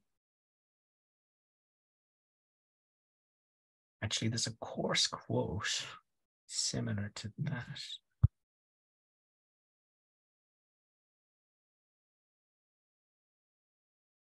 Yeah. The only meaningful prayer is for forgiveness, because those who have been forgiven have everything. So the only meaningful prayer is for me to stop believing the ego. And then I have everything. Not an insane voice talking to itself in my mind. That's the trade. The minute I let go of the insane voice talking to itself in my mind, I have everything in the present moment, as a present moment awareness. Okay. So all we ever need is for a mind to be healed of making illusions real, and that our perception be changed from the ego's perception of separateness to the Holy Spirit's perception of oneness. So again, that says love is received and then expressed. So we feel the love of the Holy Spirit and allow it to extend through us, now that we've gotten the insane voice out of the way and what it thinks it should do, which is all crap and wrong. Right. Would anyone like to ask a question on miracle principle number 11? We're good there, Eli? Sorry. Okay. Yes, it looks like we are. Good. Let's go with miracle principle number 12. Miracles are thoughts. Thoughts can represent the lower or bodily level of experience or the higher or spiritual level of experience. One makes the physical and the other creates the spiritual. This is a tricky little miracle principle because it's easy to confuse what it's saying. Okay, the first thing it's saying is miracles are thoughts. Miracles are thoughts because everything is a thought. And a miracle is a shift from the ego's thought of separateness and guilt to the Holy Spirit's thought of unity shared purposes, and forgiveness. So miracles are thoughts. And the miracle is a corrective thought for the ego's thought of separateness.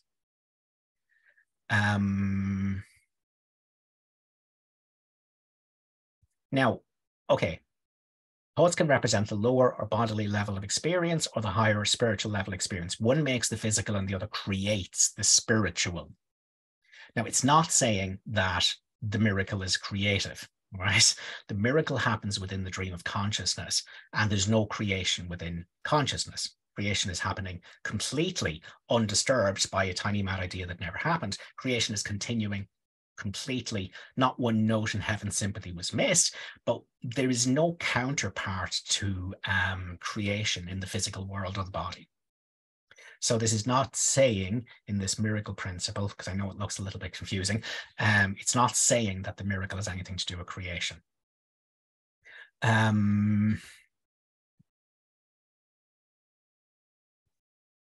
So really, I guess, you know, the ego makes, and then the Holy Spirit undoes what the ego made.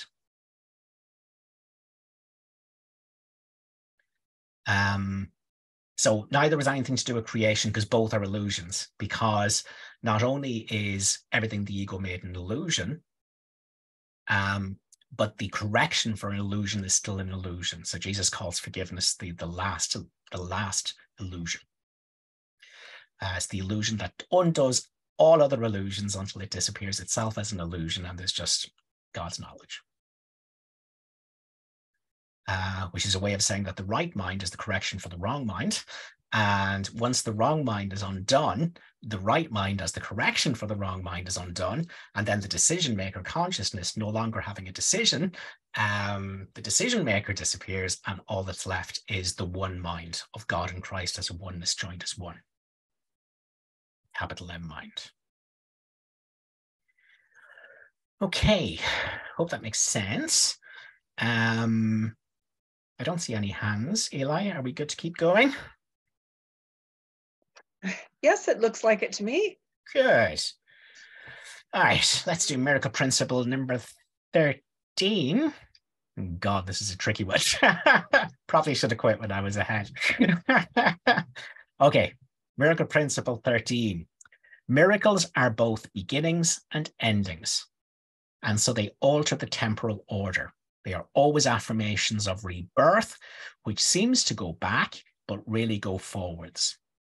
They undo the past and the present, and thus release the future. It's a bit of a tricky one to get your head around. So there's a quote in the course which says this nice and simply. Okay, I guess first of all, in this principle, miracles are both beginnings and endings, and so they alter the temporal order. The reason a miracle is a beginning and an ending is because I have chosen to see you as guilty because of this thing you have done. So a miracle looks at the beginning and the end of this thing you have done, and it says, I will undo this. I will undo my false perception around this period of time. So that's why it's an ending and a beginning, right? So what we have is guilt, and the guilt's been like spread out into all the images. And so a miracle is just picking, you know, this thing you did, where I have projected all my guilt onto you, and I'm going to, like, you know, talk about this section of time. And this is where I'm going to undo the guilt that's come up. So that's why it's a beginning and an ending. Now, but let's talk about the rest of it, because I think this is really good. Okay, the ego invests heavily in the past, and in the end, believes that the past is the only aspect of time that is meaningful. Remember that its emphasis on guilt enables it to ensure its continuity by making the future like the past. I'm going to read this and go through it again afterwards. And thus avoiding the present. By the notion of paying for the past in the future, the past becomes the determiner of the future, making them continuous without an intervening present. For the ego regards the present only as a brief transition to the future, in which it brings the past to the future by interpreting the present in past terms. Okay, let's break it down. Okay, the ego invests heavily in the past and in the end believes that the past is the only aspect of time that is meaningful. Remember that its emphasis on guilt enables it to ensure its continuity. Why does its emphasis on guilt enable it to ensure its continuity? Because the ego needs guilt to be real. If there's no guilt, there's no separation. The ego wants guilt to be real. That's why we made guilt. Because guilt is the proof that I have succeeded in separating from God. If there's no guilt, there's no ego. The ego absolutely needs guilt, but it shattered itself into quadrillions and quadrillions of pieces, so each piece could keep guilt real, but not have to see it in itself. It could see it in everything else. But the ego needs guilt to be real. That's the proof I've succeeded in separating from God. If there's no guilt, there's no separation. Okay, so that's why the ego had such massive investment on guilt. Okay, so remember that its emphasis on guilt enables it to ensure its continuity by making the future like the past. So if the ego wants to continue, it needs to have the future like the past, full of guilt and the repercussions of guilt and the fear of the punishment for that guilt. Okay, and thus avoiding the present. So by the notion of paying for the past in the future, which is God's punishment, so we're into our triad, our unholy triad of sin, guilt, and fear. Sin happened in the past, guilt is present now, and there is fear for the future because God's punishment is coming. All made up. So by the notion of paying for the past in the future, the past becomes the determiner of the future, making them continuous without the intervening present. Jesus says the only aspect of time that resembles eternity is now. Okay, but we're never in the now. And this is the point he's making here. The ego is just pushing the guilt of the past into the future and having fear about the repercussions there. So it's all about the continuity of guilt. Okay. But the ego regards the present only as a brief transition to the future, in which it brings the past, guilt, to the future by interpreting the present in past tense. So Jesus tells us, I see only the past. Okay, so what the miracle principle is saying is that in the present moment, the miracle abolishes the past. So it seems to go backwards because it abolishes the past in the present. And by doing that, it frees the future. So now there's no more fear. If the sin in the past is abolished in the present, then the fear of the future is gone. I could wake up in the morning and I could suddenly feel really depressed and bad about myself. And instantly into my mind comes a memory of something that happened when I was a kid. And I go, that's really messed me up. And look at, I'm still feeling the repercussions of that. Okay, all bullshit. In the present moment, I chose to be a body and an insane voice talking to itself. The guilt of separateness was waiting for me. And I looked into the past and picked something to blame for how crap separateness is. That's what actually goes on. All right. So what we want to do is, with the miracle, we want to abolish guilt in the past, experience guiltlessness in the present, and the fear then in the future is gone. Is there anything else we can say about that principle? I know it's a little tricky. So we want to undo the past in the present and release the future. Yeah, what I wanted to say was, it's like we've been talking about all through the meeting, is that when you're in the cinema with Jesus, you are a pure present moment awareness. You're a witnessing presence. You're an observing presence. The decision maker joins with the Holy Spirit as a non-judgmental observer. That's a pure present moment awareness. And that's what the ego wants to avoid.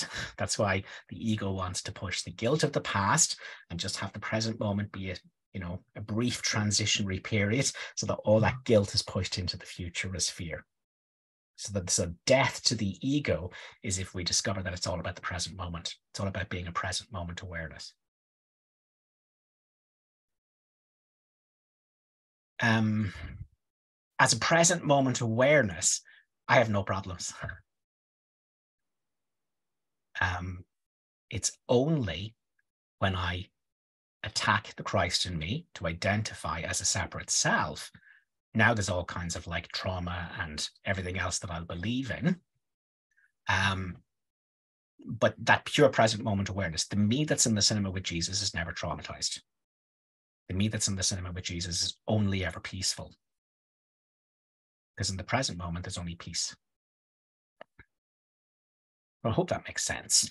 And we do have a question with Angela. So we'll take Angela's question and then we'll draw a line under things. Is that okay with you, Eli? We're not missing out on anything? Well, yes, but there is something in the chat that I thought I would bring up towards the end. So no problem. We'll do Angela first and then we'll tie up the chat. So Angela, what would you like to ask about? Unmute yourself. There you go. Hi, Keith. And hi, Angela. So just to add to what you said, this is really a question, but what was coming to my mind is many times I couldn't get over guilt of the past. And I didn't know how, I guess in practicality, what I would do is forgive myself for the information that I had at that time that I believe that did happen.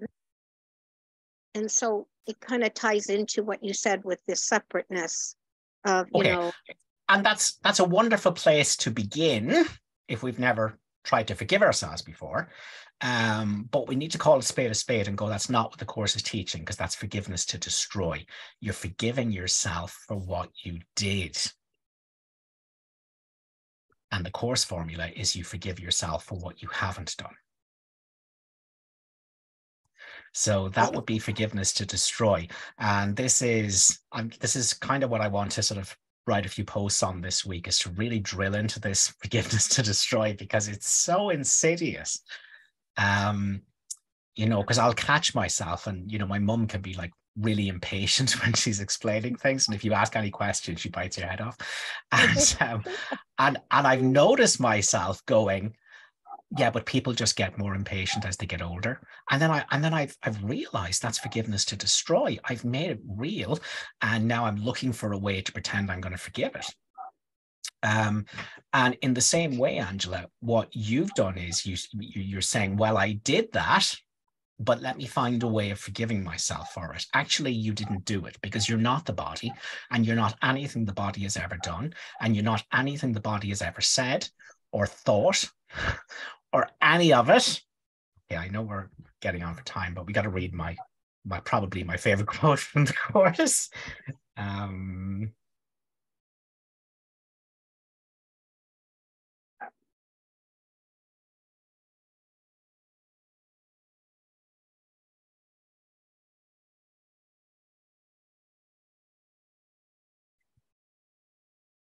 This is a long one, but let's do it. Okay. Why would you not be overjoyed to be assured that all the evil you think you did was never done?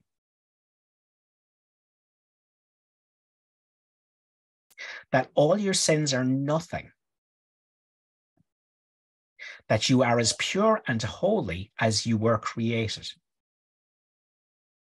and that light and joy and peace abide in you. Your image of yourself, that's your body and this crazy voice talking to itself, your image of yourself cannot withstand the will of God. You think that this is death. Yes, we all think it's death to let go of the voice in our head and its grievances and the body. You think that this is death, but it is life.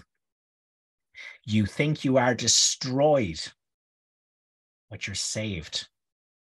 The self you made is not the Son of God. Therefore, this self does not exist at all. And anything it seems to do and think means nothing. It is neither good nor bad. It is unreal and nothing more than that. It does not battle with the Son of God, what you really are. It does not hurt him nor attack his peace.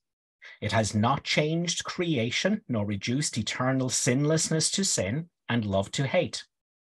What power can this self you made possess when it would contradict the will of God?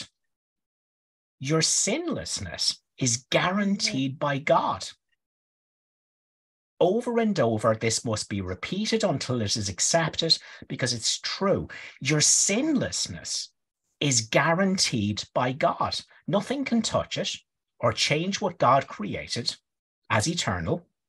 The self you made, evil and full of sin, is meaningless. Your body and what it does and says and thinks, meaningless. Your sinlessness is guaranteed by God, and light and joy and peace abide in you. Salvation requires the acceptance of but one thought: you are as God created you, not what you made of yourself. Whatever evil you may think you did, you are as God created you. Whatever mistakes you made, the truth about you is unchanged. Creation is eternal and unalterable. Your sinless is guaranteed by God. You are and will forever be exactly as you were created. Light and joy and peace abide in you because God put them there. So, I love that. That's beautiful. So the only problem you have is that you think you are a body and an insane voice talking to itself, and therefore you think that you have sinned and made mistakes and done harm. None of it's true. So the only problem we have is the mistaken decision to separate from the Holy Spirit, which is realizing I'm not a body or an insane voice separate talking to itself. And in that, to know that I am not separate from any of my brothers. We are one. We have one identity as Christ, which is holy. So the only problem we ever have to address when we talk about forgiving ourselves is the idea that we are the insane voice talking to itself. So again, we slip back into the cinema with Jesus, where we are a pure present moment awareness. A present moment awareness isn't informed by the past, because there is no past. It's a movie. And so really, in a practical terms, what you want to do is you want to be in the cinema with Jesus, feeling yourself as a pure present moment awareness, looking at the guilt without the story you're attaching to it. Because you're saying, the guilt is there because of something I did in the past. No, the guilt is there because you're choosing to be a separate self. And now you're picking a story to blame for why being a separate self is crap. Does that make sense? Oh, absolutely. So again, we're only asked to look at the problem the way it is rather than the way we're setting it up. And the only problem is that we've thrown the Holy Spirit out of our mind in order to identify as an insane voice talking to itself and its body. And then we will pick things in the movie and go, you did this to me. But the only reason we're upset about anything is because we've chosen the wrong teacher, because we're identified with the wrong self. So when we look at the past and go, well, I only did that because that's forgiveness to destroy. And, you know, with the best of intentions, if I'm going, well, my mom's just a little bit irritable because she's getting older, forgiveness to destroy. The self you made is not the Son of God. Nothing it says or does or thinks means anything. It is unreal, nothing more than that. It is an image. And behind that image is the shining radiance of Christ, whose innocence is guaranteed by God. Does that make sense, Angela? Yes, very much so. Thank you. Brilliant. So what shall we wrap up with, Eli? Okay, in the chat. Sorry, doorbell rang. Pie is being picked up. Sparkle gets her say. Okay, Samuel in the chat as a question, he has said, I never understood why Keith says to continue to choose the ego. Guess he's looking for an explanation of that. Yeah, but you think you're a body and an insane voice talking to itself. You're already choosing the ego. So the Course is not saying, stop choosing the ego. If you could do that, well, you'd be in the real world. And so the Course is not saying that you stop, you know, that you choose against the ego and choose the Holy Spirit. If you think that, you're going to do a massive guilt trip on yourself that you can't do it. You know, again, to use our example, someone comes up and they assault you and knock you to the ground and they rob you. You know, what use is it for me to say to you, Samuel, stop choosing to be the ego? Okay. It's because, you know, if you could do that, well, then suddenly you'd be completely peaceful. How likely is that to happen? Very unlikely. And Jesus is no fool. So that's not the way he teaches the Course. He says, look at the fact that you're choosing to be ego and don't judge yourself. Be with me. Be with me looking at the fact that you're choosing the ego. And don't judge yourself for it. And that's what the Course is about. It's looking at the fact that you're choosing the darkness. But you have to look at it. You have to look at the problem the way it is and not the way your ego is setting it up. Even if I have been assaulted and knocked to the ground and I've been robbed, there is only one problem, which is the fact that I'm identifying with the insane voice talking to itself in my mind. That's the only reason I'm upset. Now I can blame the assault, but that's not the reason why I'm upset.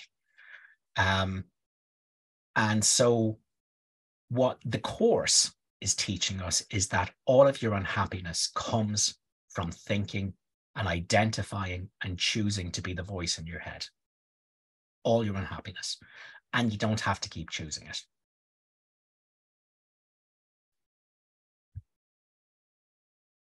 But the resistance to not being the voice in your head is massive, Samuel. You know, if you can suddenly choose no identification with the voice in your head anymore and to be a pure present moment awareness, you knock yourself out. In the case that you can't do that, like the rest of us, what you do is you look at the fact that you are choosing the ego and you don't judge yourself for it. And if you do that, what that's looking is going to do is it's going to reduce your fear of not being the separate self. And it's going to undo your guilt about being the separate self. And then there's less need to be a separate self. And so this looking is the whole of the Course. You look at your choice for the ego without judging yourself. You join with Jesus or the Holy Spirit as a symbol of perfect love. You identify with that perfect love in your mind. And you are the right mind looking at the thoroughly insane part of you that wants to identify with a script that's playing in your mind of a movie character with a voice in his head and a body in the world. But you're only asked to bring your wrong mind to your right mind. You're only asked to look at what you're choosing until you don't want it anymore. So we're not saying that you choose the ego forever.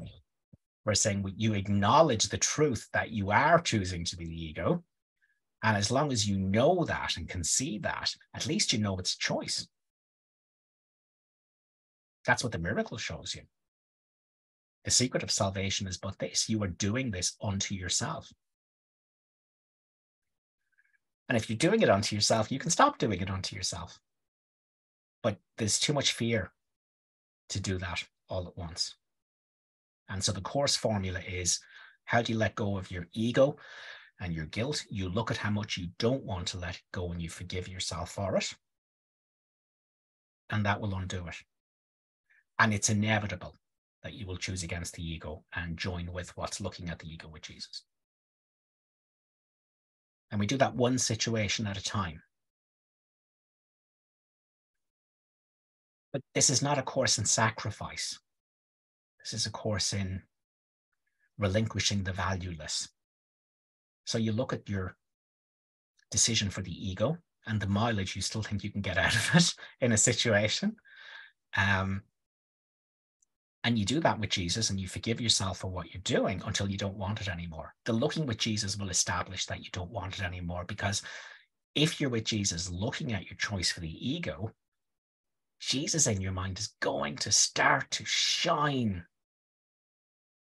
It may start off as an idea, a leap of faith, a hope, a nebulous grey concept, but it will shine if you just let Jesus, the Holy Spirit, into your mind and identify as a thought of perfect love and know that is what you are, even though you're not ready to let your ego go yet.